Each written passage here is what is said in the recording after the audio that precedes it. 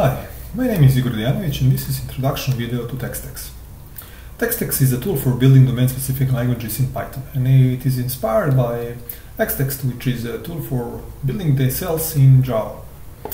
One of the features of textX is that it works like an interpreter, so there will be no code generation for parsing infrastructure. You just give your grammar to textX and it configures itself to recognize your programs or models. Full documentation is available in this link. You can find here user guides, tutorials, and so on. In this video I will show you how to install textX and make some simple language. So let's get started. First I will make some folder for this demo. Let's call it textX demo.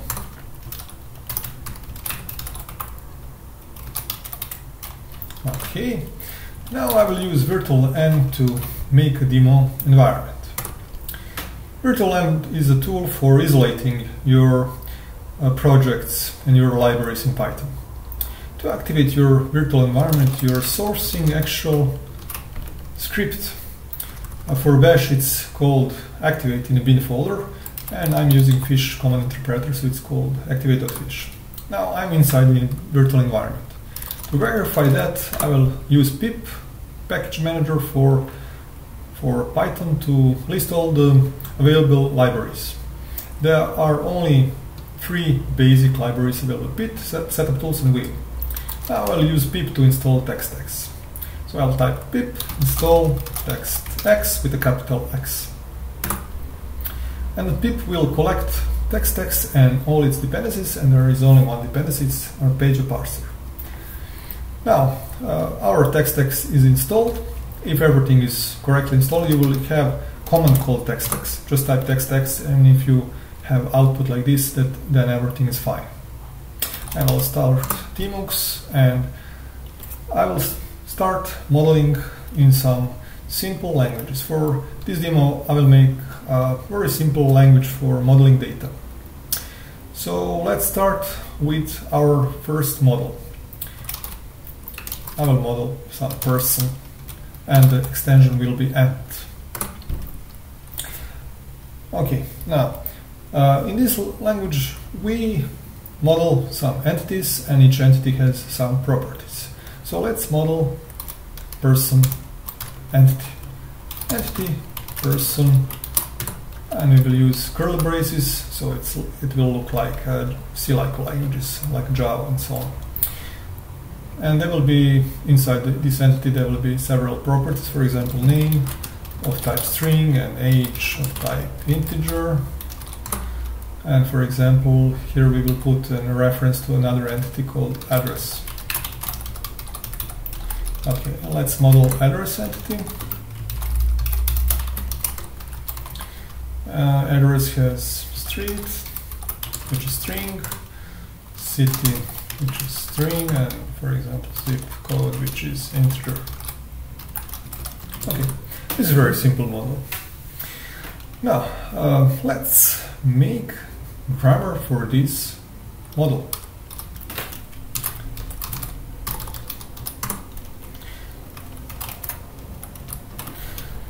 I will call this file entity.tx. tx is extension for textX. And let's start modeling our meta model of grammar. Our grammar consists of a set of rules, where each rule defines one concept from our language. At the same time, each rule describes the syntax of that concept. Here it's obvious that we have a concept of an entity, so let's model first entity. So we type the name of a concept, then put a column, and then we type the body of an entity, and at the end we type semicolon. The body of the entity contains an expression that defines the syntax of entity, and at the same time defines the attributes of this class, Python class. We will see what that means in a minute.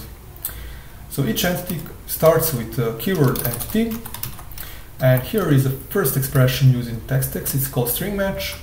When you type inside quotation mark, some word, it will be matched literally at the input. So each entity starts with keyword entity, and after that we have a name of the entity. The name is variable, so it's not always the same. And for that we could, for example, use regular expressions. Regular expression written inside slashes. For example, I could write az 09 1 or more, for example. And this is called regular expression match. But for this particular case, it's easier to just type ID. ID is a built-in rule that will match identifier. And now we want to collect that ID. To collect something matched by the parser, we use expression called assignments. In this particular case, we will call this match name. And this is assignment. We assign what is matched by this rule to the attribute name. And that is an attribute of an entity Python class. After that we have curly braces, okay, and inside entity body we have one or more properties. So we'll type properties, one or more property. Okay, now here we have assignment called one or more. We could also use, for example, 0 or more assignment, but let's say for now we will use 1 or more. So this means that our entity class will have two attributes, name and properties, which will be a list of property objects. Now let's model our properties. So each property has a name, column, and a type. Name is ID, we have column which is string match, and we have type which is ID. Okay, let's try this grammar. To test grammar we could write a Python script directly, or it's easier to use textX command. textX has two subcommands, one is check and one is visualize. Visualize will do first we'll check model and meta model, and then make dot files that can be visualized. So let's try to visualize our meta model entity.txt and our model person.end. You can only visualize meta model, but if you want to visualize model, you must first specify what is the meta model for this one. Okay, now we have an error in our model. Meta model is okay, it's fine, but model is not, because at this place, at line 7, the parser expects end of file, because with this grammar we're matching only one entity. Why is that? Because this first rule is a special rule, it's called a root rule, and it's used as a root of the parser. So our model actually contains many entities. So let's model entity model. Entity model has actually entities, and there is one or more entity. Okay, let's try again. Now visualize, and now everything is fine. Meta model is okay, model is okay, and we can see our dot files with some dot file visualizer. I'm using xdot, and let's see entity.text dot. It's our meta model. Our entity model contains entities, one or more entities. Each entity has a name, which is ID, and each entity has one or more properties, and each property has a name and a type, which are both IDs. These are built-in rules. We already use this ID, but you can use bool, number, string, float, and so on. Let's see our model. What you're looking here are actual Python objects. Okay, so we have one object called of class entity model. That object has entities list, which has two elements. Each element is of entity class. This first is a person entity. Person entity has properties attribute, which is a list of 3 elements. First property is a name property with a type of value string. Second is age with a type of value integer, and so on. looks good, okay, but it would be nice if, for example, this property address, this type would be actual reference to this object address, not a string address. This is something like this is called reference resolving. So this is a reference actually to this object, and in classical parsing technologies you will have to do reference resolving by yourself, but with textX you can do that automatically. How that is done? Instead of writing ID rules at this place, we write entity, but put that in square brackets. Putting that in square brackets tell to textX to not to match entity in this place, but to match the name of the entity and to resolve that to a proper entity and to put that reference to a type attribute. Let's see now how this works. Okay, I forgot to save this file. Now I will call visualize, and now meta model is fine, but our model is not. Why is that? Because there is no string entity. Now the parser expects at this place to be the name of some of the entities, and there is no entity called string. We could remedy this by specifying some dummy entities called string and integer. Okay, sorry.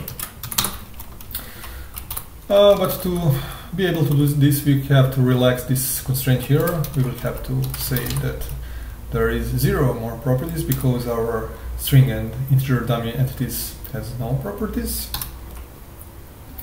And now let's see, is everything okay now? It is.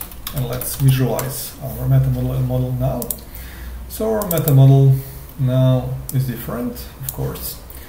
Properties now has a name and a type which is a reference to an entity. And let's see our model, person model. Our person model is also different. We can see that address has a type which is a reference to address object, actually, which is an object of type of class entity. And for example, name property has a type which is a reference to an object string of class entity. It looks better, but it's awkward to have some dummy entities which has a properties list which is empty and so on. It's much better to introduce something called abstract rule and to define that we have actually two kinds of types. So we have entities and we have simple types. Let's write it. Let's write that the type is actually a reference to a type, and the type is simple type for entity. And this is called abstract rule. So we state here that each instance here, each type instance, will be either a simple type instance or entity instance. And let's say what is a simple type. Simple type is, start with the keyword, for example, type, and has just a name, which is ID. Okay. And where we will define these types? Let's put it at the beginning of the model. So let's start type simple types. There is 0 or more simple type, and each instance is a simple type. Let's see now. So meta model is okay, model is okay, but let's delete these entities, dummy entities. So we have now again those that the string is unknown, but we have possibility to define our string and integer by typing keyword type and string type and integer. Now let's see if this parses now. Everything is fine. Let's see our meta model now. So now it's look much better. We have entity model which has one or more entities. Each entity has properties, 0 or more properties, and property has a type which is a reference to type, abstract class, abstract concept, and the type is either entity or simple type. Let's see our person model. Now everything looks fine. It's similar to the previous model, but we can see that those properties that are of simple types actually reference the instance of simple type. There is two instances of simple type: string, which is simple type, and integer, which is simple type. And here address property is still reference to address entity.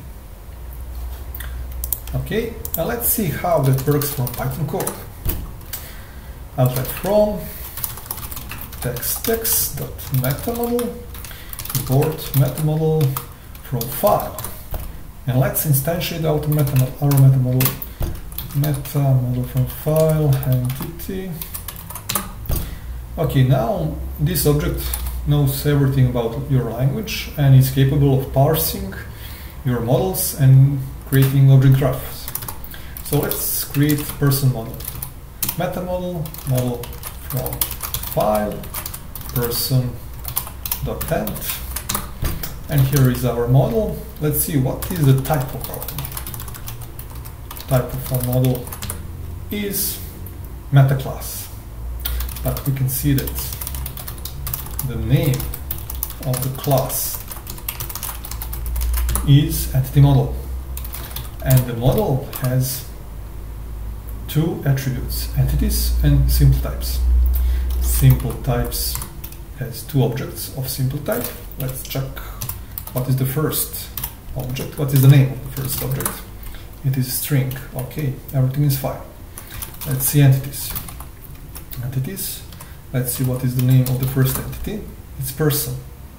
Okay, let's see what are the properties of person object. There are three properties. Let's see what is the name of a first property. It's name. Let's see what is the name of the last property. It is address. Okay, let's see what is the type of address. It's entity, and its name is address. So you can see that with this grammar we actually parsed this model and resolved it to a proper Python object graph. You can use now all sorts of, for example, code generation, or you can interpret your models and so on. So this is just the basics, what you can do with textX, and it's just the tip of the iceberg. There is a lot more you can do with textX. I will show in the next videos some more advanced stuff, and I will show you how you can, for example, generate source code from your models, or for example, how you can interpret your models. Until that, bye bye.